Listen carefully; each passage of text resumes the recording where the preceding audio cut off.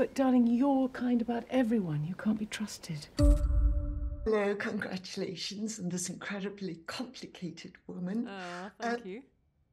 What kind of sources did you look for inspiration? She's snatches of women who've intimidated me through my life, I think. You know, it's a sort of little bit of, quite therapeutic to get all this into one character. It's that peculiar way in which English people can sort of damn you with a compliment, you know, by saying, "Oh, clever, clever you," or "Oh, how sweet," you know, and you think, "Oh, what have I done wrong?" And you don't know, but it's a very English thing. So I really enjoyed having fun with that on the other side.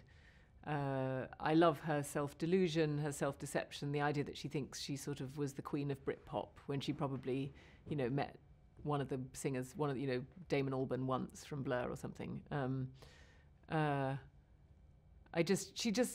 She was just so fun to play because she's this very unusual matriarch who's completely uninterested in her own children and just longing for a kind of stranger to come in to distract her from having to pay attention to her own family.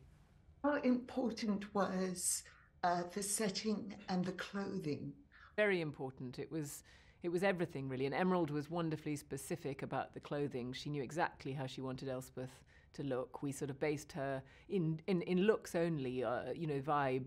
It was Sienna Miller in her heyday of kind of making everybody want to dress like her. So we thought Elspeth would definitely be sort of in that camp of the sort of bohemian, aristocratic, able to completely outdress everybody and underdress, you know, in the kind of way that just defies the rules, and you never know which way, what you should be doing when you're in her presence.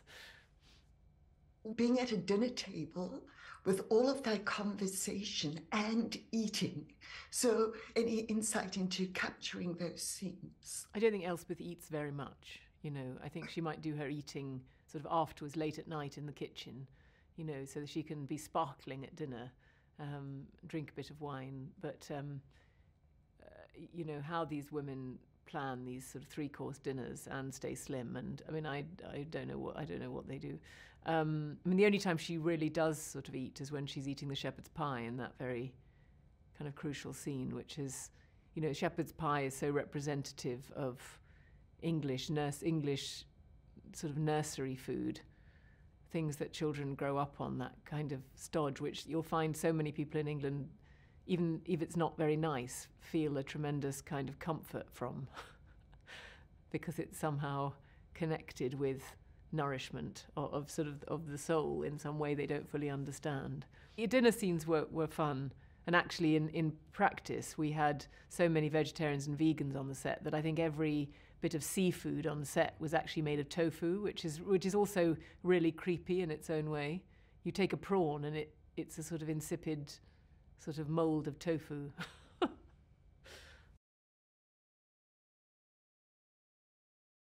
The scenes between you and Carrie are like fireworks. Oh. Talk about capturing that between the two of you. Well, Carrie and I have such a sort of sisterly bond, I think, since making Pride and Prejudice, that it was just a real treat to be doing those scenes and being able to sort of read one another and play with one another and feed one another what each other needed.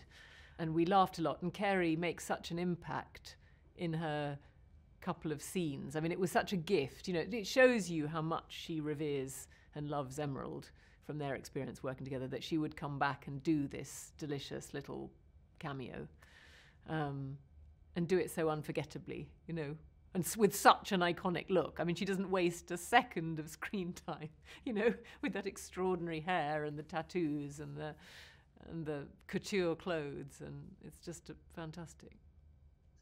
Thank you so much. Thank you. Bye. Bye.